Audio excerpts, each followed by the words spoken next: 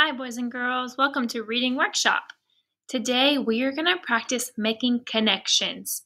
So when readers make connections, they find a way in which the text is like or unlike things in our own lives. So let's look at this anchor chart. It says, make connections. When you read, find ways that the text is like things in your own life and other texts you have read. It all starts here. So one connection is text to self, and that's when you're reading a story and it reminds you of something about you. This reminds me of when whatever the case may be. And the next one is text to text, and this is like another book that I read, and so it just reminds you of another book that you read.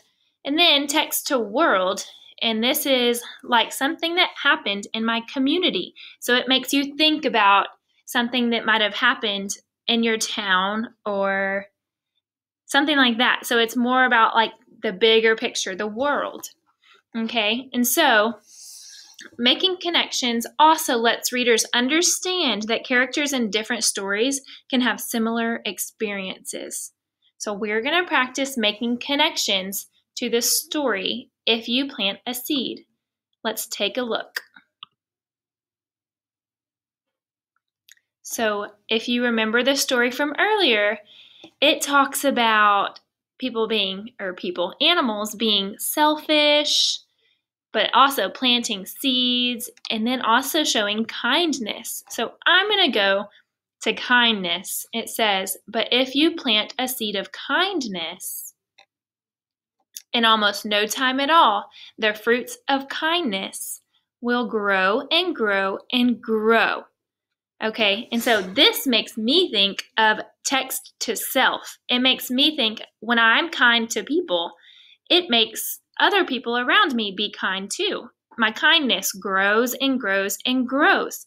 And that is a text to self. But also, it could be a text to world, right? Because it makes everyone around you grow too.